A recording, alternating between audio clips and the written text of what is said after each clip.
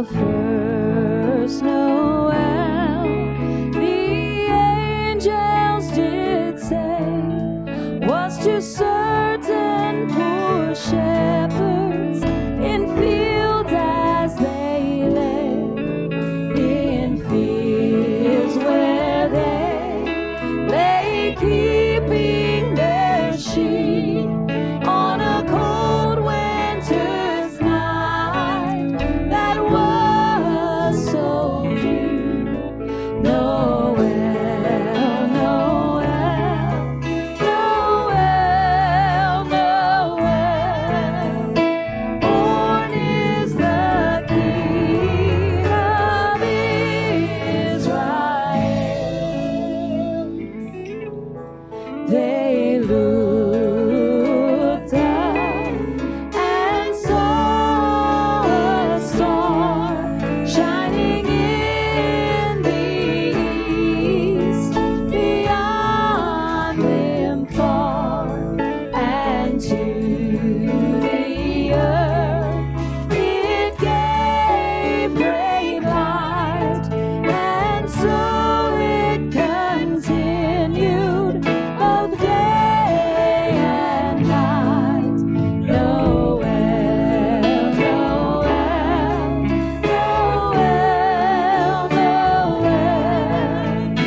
born is the King of Israel.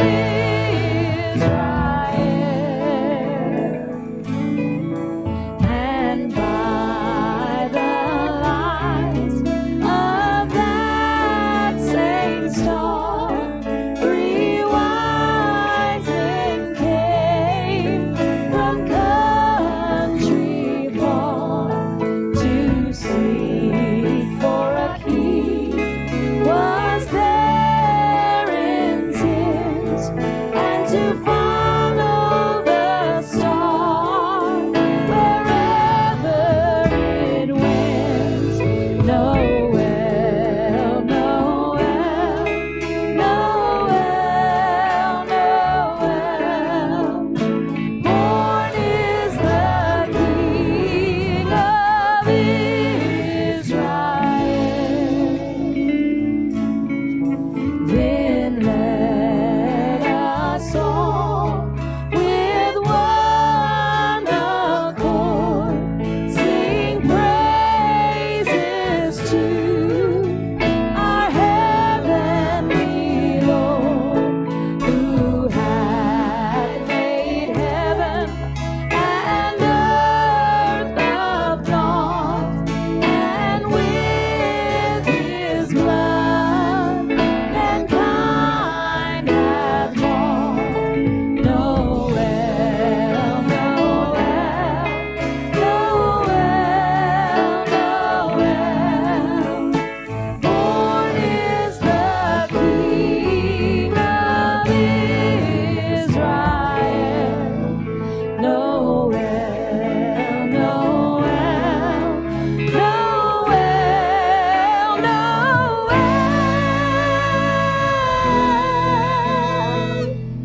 born is the King of Israel.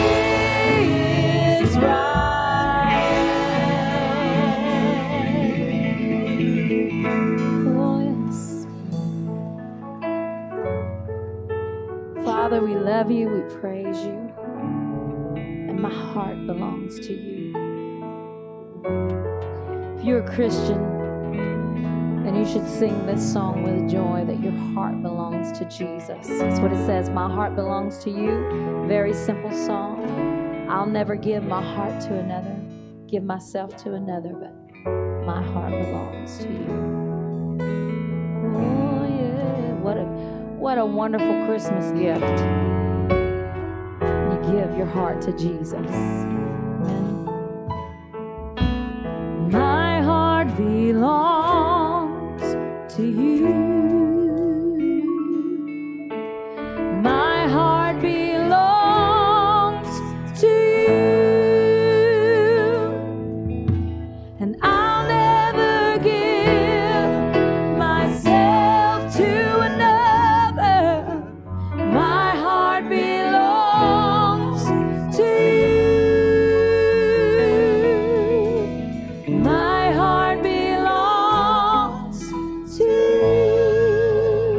Sing it with me. My heart belongs to you. My heart belongs to you. I'll never give myself to another. My heart belongs to you. My heart belongs to you. Sing it again. Sing. My heart belongs to you. My heart belongs to you. I'll never give myself to another. My heart belongs to you. My heart belongs to you. Oh, if your heart belongs to God, give me a clap of praise this morning. Glory to you, God. Oh, hallelujah. Y'all may be seated. I am so grateful to God that He found me deep in the darkness of my life. He saved me and He loved me.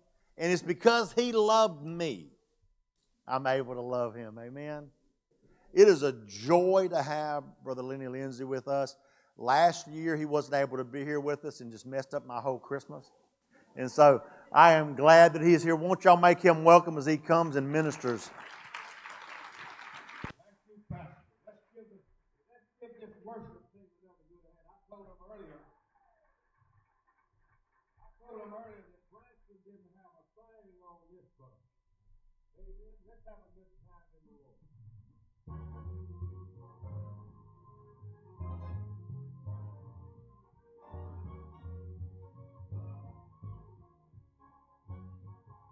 Oh, I have a friend who really loves me. He's the best thing that ever happened to me. And the reason that I know that He loved me so, He paid my debt on Calvary. Oh, I have a friend. Oh, His name is Jesus,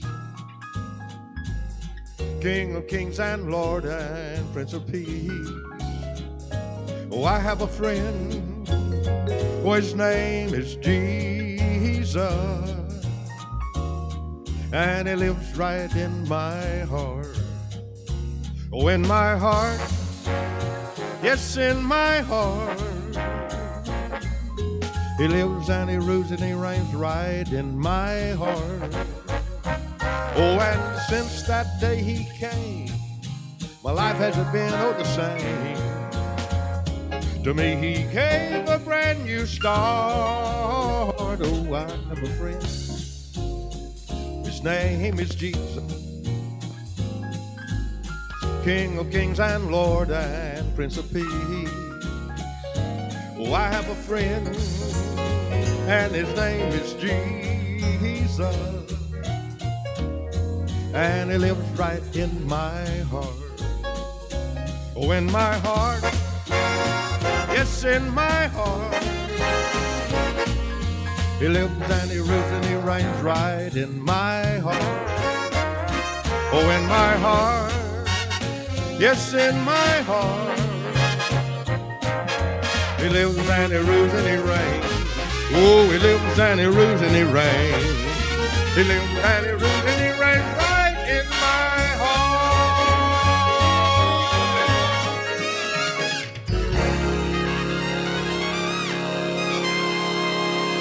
Oh, if He's not living, ruling, reigning in your heart, you just dead. Another little song I wrote, I think you'll like.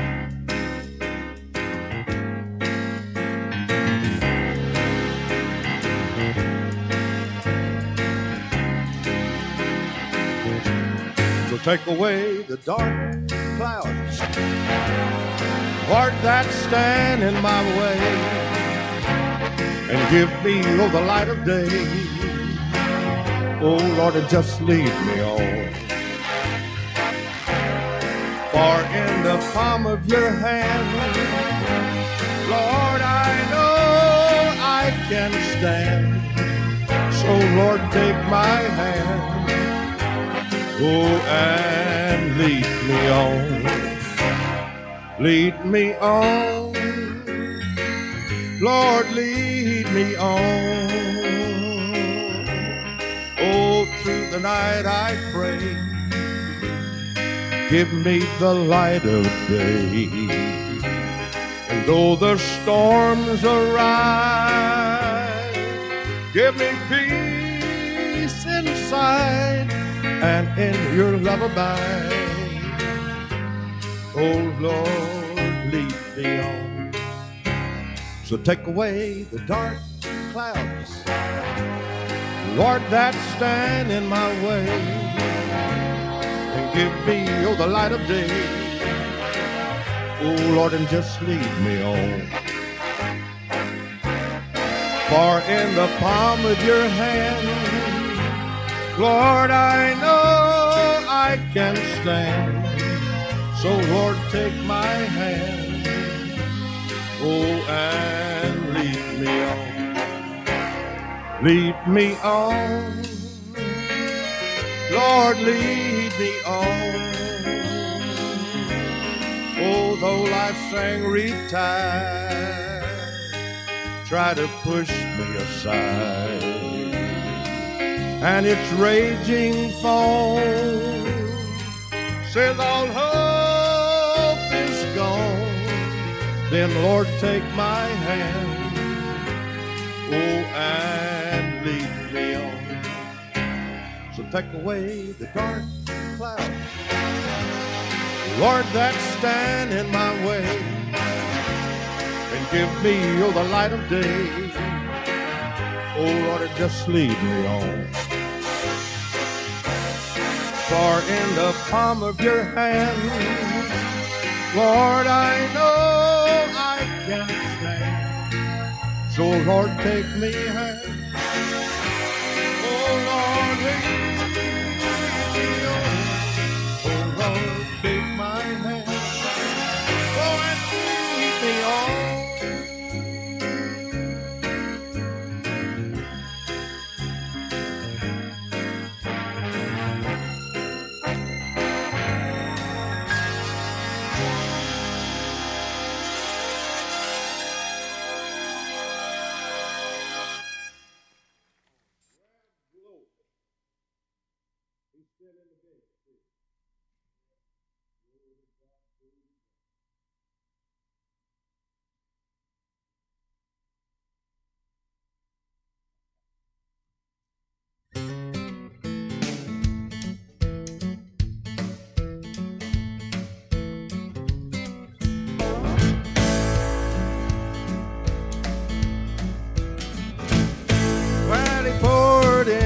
Oil and the wine, oh, the kind that restoreth my soul. He found me bleeding and dying on the Jericho road, and he poured in the oil and the wine. David saw him as the good shepherd. Isaiah saw him high and lifted up. I saw him stooping for a wretch like me, pouring something from his. Yes, he poured in the oil and the wine, oh, the kind that restoreth my soul. He found me bleeding and dying on the Jericho road, and he poured in the oil and the wine. I need some more of what he's pouring. Just fill this vessel to the brim, so I can pour out to others and he can fill me up again. Yes, he poured in the oil and the wine, oh, the kind that restoreth my soul. He found me bleeding and dying on the Jericho road, and he poured in the oil and the wine. Everybody's singing. Yes, he poured in the oil and the wine, oh, the kind that restoreth my soul. He found me bleeding and dying on the Jericho road, and he poured in the oil and the wine. He found me bleeding and dying on the Jericho road, and he poured in the oil and the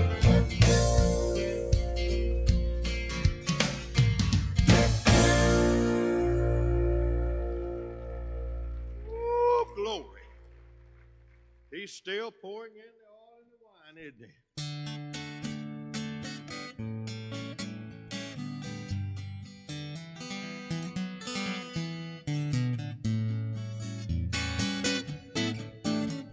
They say that heaven's pretty and living here is too.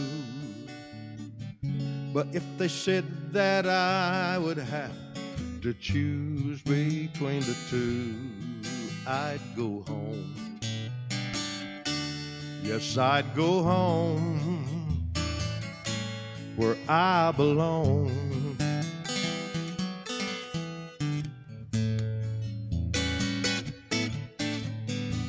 But while I'm here, I'll serve him gladly and sing him all of my songs.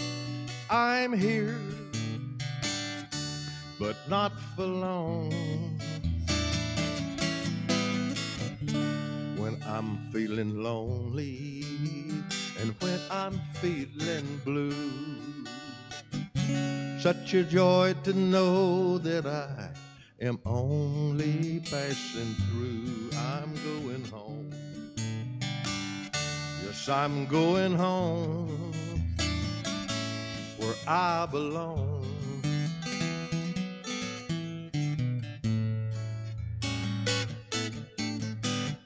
Sometimes when I'm dreaming, it comes as no surprise. If you'd look, you'd see that homesick feeling in my eyes. I'm going home. Yes, I'm going home where I belong.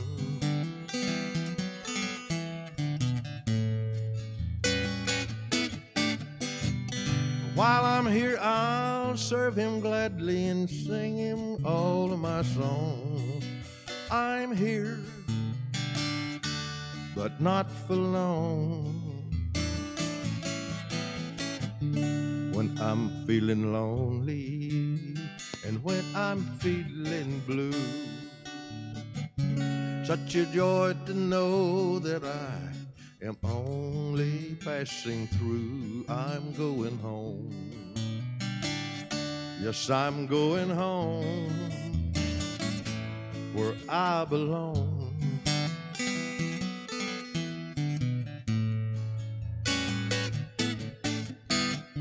One day I'll be sleeping when death knocks on my door.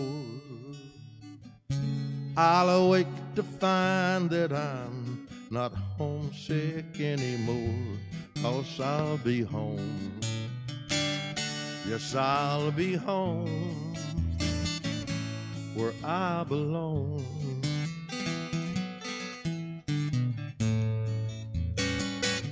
Where I belong.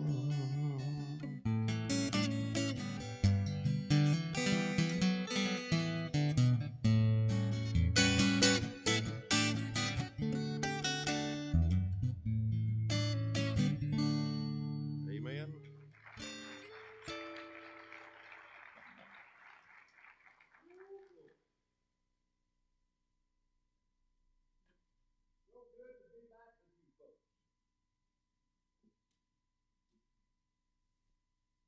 Last year, the reason I didn't make it, I was in the hospital Wednesday before I was supposed to get ready to come up here, down here. And I called Brother Packett. I said, well, they got me. I'm in the hospital here. They're going to keep me tonight.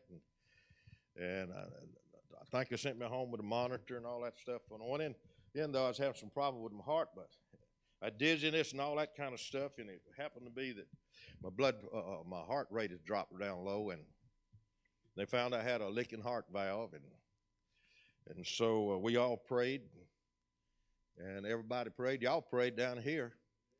So when they give me another echocardiogram, the next time I went up, and the doctors looked at it and said, that's good, and got called out of the room for a second. I'm still on here. You got to keep it up. You got to keep it up here. I've been so used to having that on my ear. It does make a difference, don't it? So whatever, I said, good in relation to what when she come back in? She said, well, it's not leaking anymore. We give God all the praise and the glory for it. Amen and amen. Do have CDs, and I don't have that last song recorded, but the others would do. And all the CDs is $10. I got a DVD that's a $20 DVD, and it's only $10. Why? Because it's easier to figure all the way across. I don't have a middleman. I don't have to do that. So, but just because you get it for $10, you remember it's still a $20 CD. Johnny Minnick said it was a good thing that Gaither puts out. He ought to know he works with Gaither. Hey, God's good, isn't he? Now, in a little bit, whenever I stay close to the end, I'm going to call Sister Janet up. And then I want the worship team, or the prayer warriors, the prayer team, I want you to come up the same time she does. That way we can have it all together, okay? Where's Brenda? Brenda Joyce? Oh, she's the very back. Bless her heart. That's okay. Yes, sir. You have to get here early to get that seat.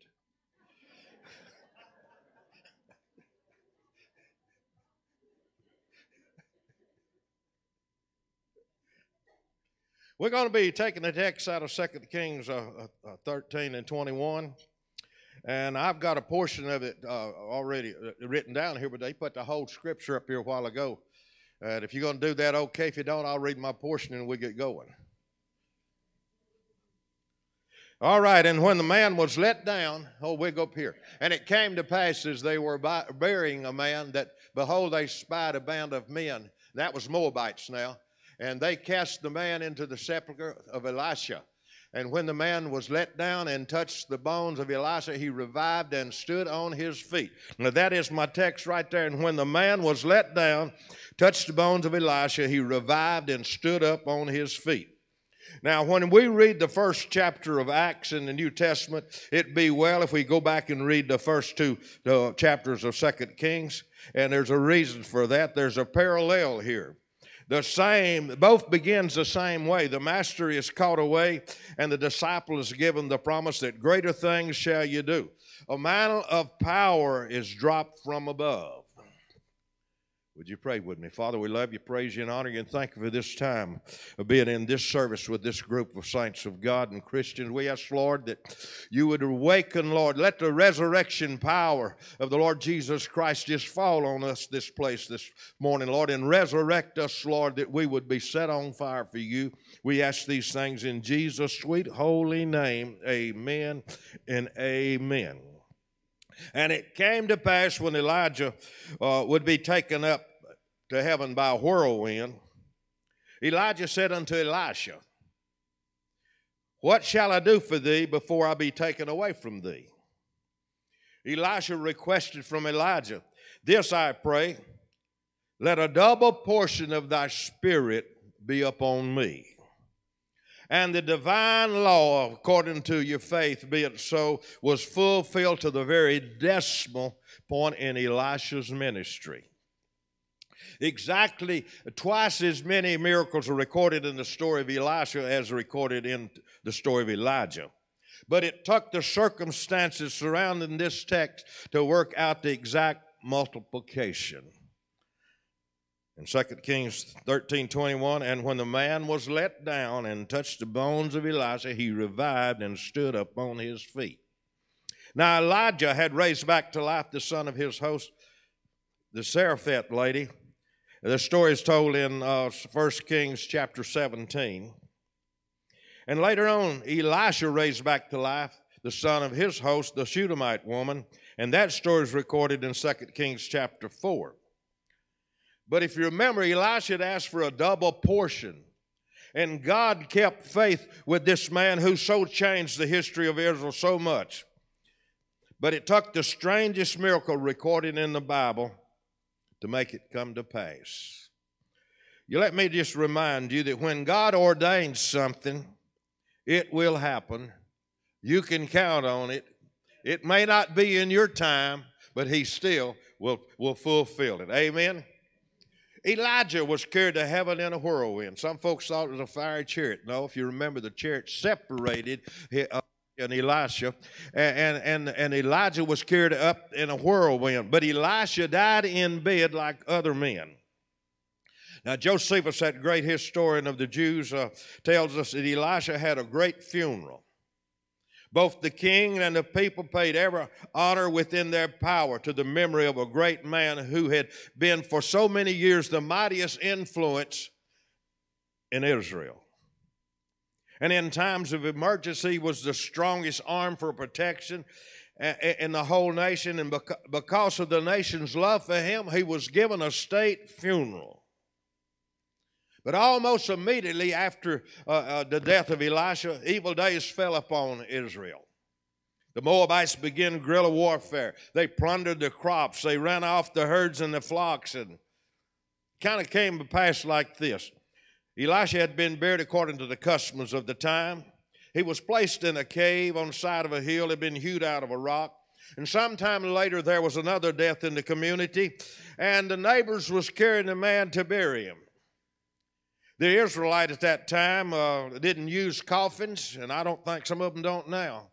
But they wrapped the bodies in bandages and wrap, and they placed it in the grave that way. So suddenly these men that was carrying the dead man to bury him looked, and they saw a band of Moabite raiders coming in, and they wanted to get rid of this man in a hurry. So they saw this open sepulcher, and they just took and kind of tossed that old boy up in it. And it happened to be the sepulcher of Elisha. And when the dead man touched the bones of Elisha, he revived and stood up on his feet. And I'll guarantee the Moabites couldn't have caught the boys that just put him in there.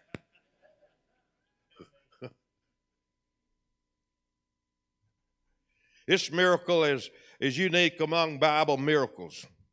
Those that's most like it is kind of the time whenever you remember Jesus was going to the rulers of the synagogue's house to heal his daughter that was sick, but there was a lady that had an issue of blood for many years, you remember, and as Jesus was going, she pressed through the crowd and reached and touched the hem of his garment, was healed.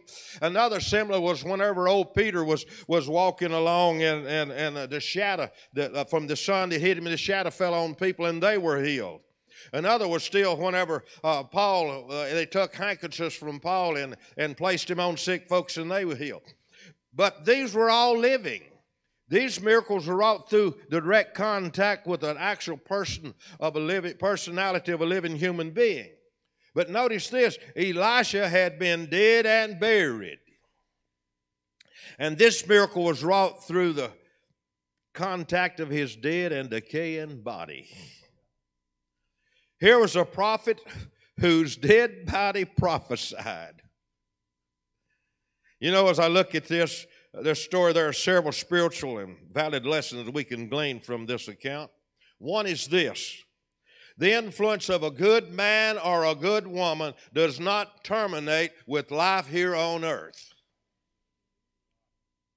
Some of those old camp meeting days going by, the rafters made to ring by the saints of God singing, I live on, through eternity I live on. They sung it with the faith of this story. This is so true in the lives of so many of the great men of our nation. Would you care to say that the influence of George Washington ceased when his body was buried at Mount Vernon? On the contrary, his influence is greater today than ever before. Even I have copied a couple of quotes from George Washington, and I placed it in the back of the leaf of one of my old study Bibles, and I noticed it here the other day. It said, "It's only at trees bearing good fruit that stones are thrown." You know, sometimes you got to be a country to understand that, don't you?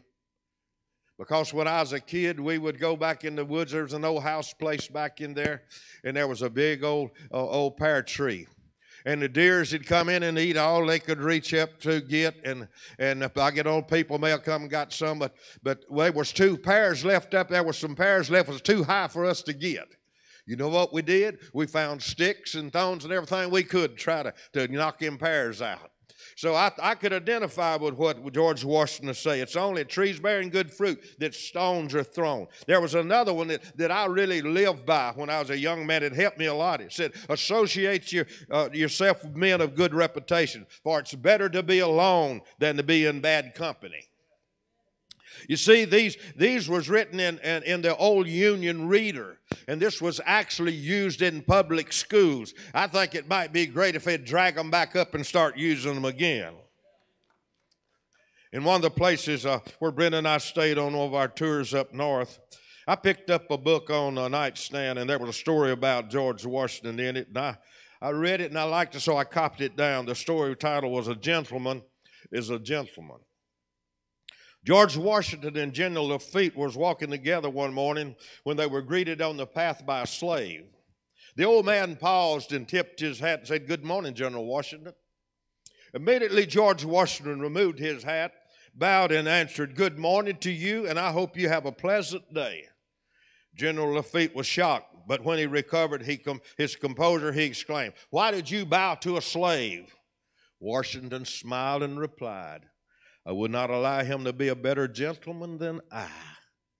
In our day, we rarely refer to men as being gentle.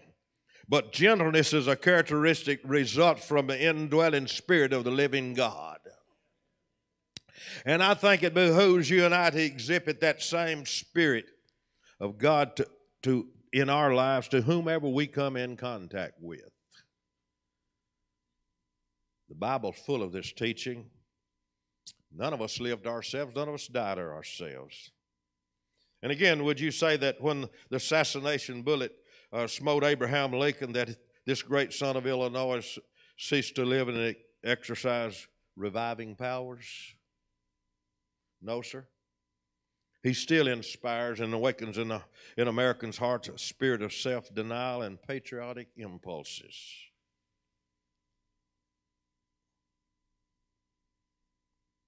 Are we foolish enough to say that the lives of John Wesley and Charles Spurgeon no longer touches men? What they have said for God is preached more today than ever before. Their influence and ministry are still lifting dead souls of men towards spiritual rebirth and useful lives for God. John Wesley has not ceased to live because his body was buried over 200 years ago. It was on March 2nd, 1791, that 87-year-old John Wesley lay dying. His friends around him, Wesley grasped their hands and repeatedly, "Farewell, farewell." At the very end, he said, the best of all is God is with us. He lifted his arms and raised his feeble voice again and repeated these words. The blessing of all is God is with us. You see, I believe our departed loved ones still reach out and touch our lives for good. You and I know it's true.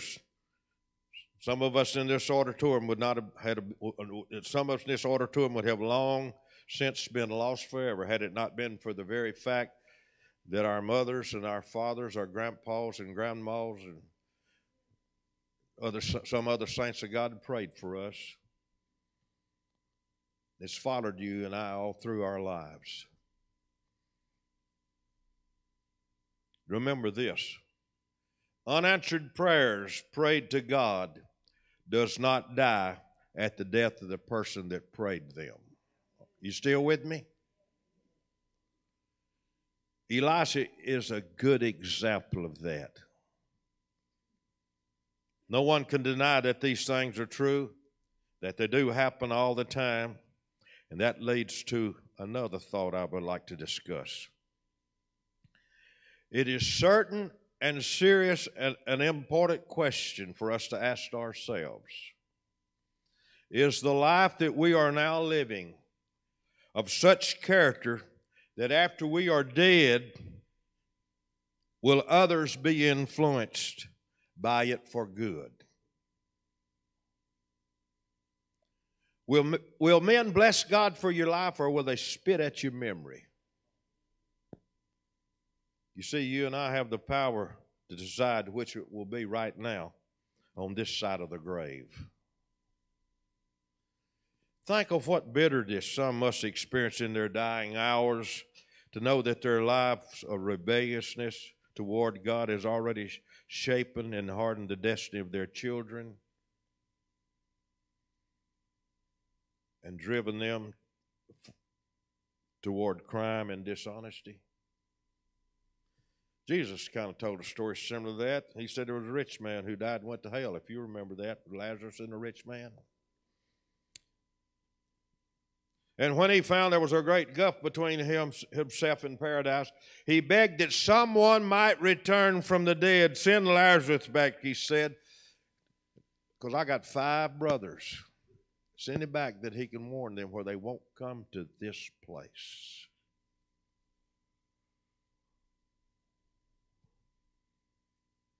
No doubt, it came back to him that during his lifetime, all his association with his brothers had been evil.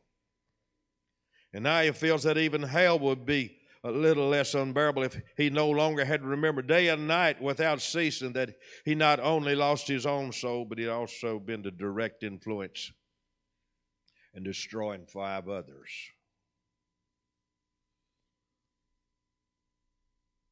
All that has been said leads to the next thought to be considered. I think we all want to be able to live the life that will influence people who touch our lives for good now and when we're gone.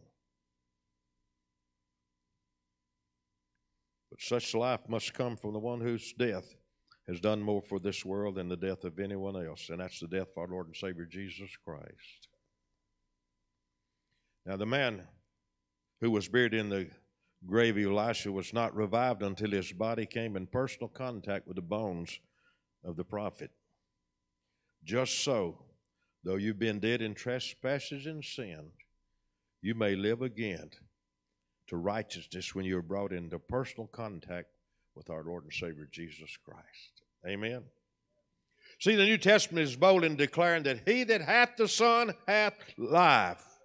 Just one touch can awaken all that is dead and unresponsive toward our Heavenly Father. See, Jesus Christ is more than a memory or a symbol. No one dares speak of him as the late Jesus Christ, a one-time carpenter's assistant. His influence is not the influence of a short period of time. It's not a fading, indirect reference in a dusty history book. No, in fact, he ever liveth to make intercession for us. The lives of multitude millions have been raised from the depths of immorality and corruption to new dimensions of usefulness is proof beyond challenge. His tomb is an incubator. The dead live again. This is the incomparable supreme proof. Hallelujah. Hallelujah. Jesus said himself, I am come that you might have life, that you might have it more abundantly. This was the entire purpose of his death. He died that you and I might live. I know I speak the truth about you when I say way down inside, you want your life to count for good. You want to leave behind something more than bones and unpaid bills. You want to leave behind a life that will never cease to be an encouragement to others, right? You know, we need to pray prayers kind of like this. Lord, give me a legacy of righteousness. Make my impact greater than my lifespan. Give me fruit that remain. Possibly the greatest compliment that I ever received came from my own daughter. When some folks was commenting on how hard it was for them to comprehend the love of a Heavenly Father when they didn't have one. So my daughter commented and said, I have no problem comprehending the love of my Heavenly Father because I've lived with it, with Him in my daddy. Because I've lived with Him in my daddy. And it humbled me because she had a loving Father. It made it easier for her to grasp a Heavenly Father's love.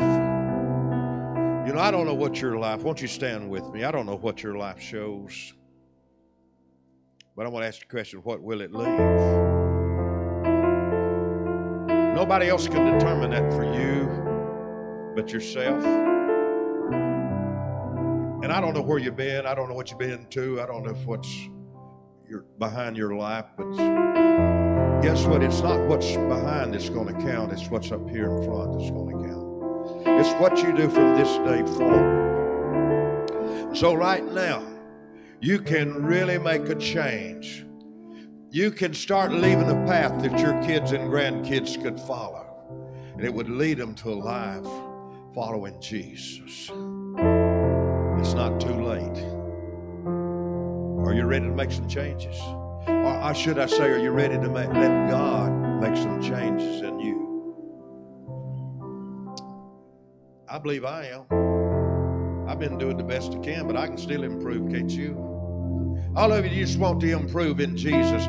I want you just to come stand around the front with us. And if some of you need some special prayer, I want you to come and just put your hands in the hands of our leaders that's standing here. But I want you to come and let us take this opportunity right here to say, Lord, I want your resurrection power to fall on me. Resurrect me, Lord, in a new life that I can be an example for folks to follow, that I can set a path that my kids and grandkids could follow. God, I want my life and character to show that I love Jesus, that He loves me.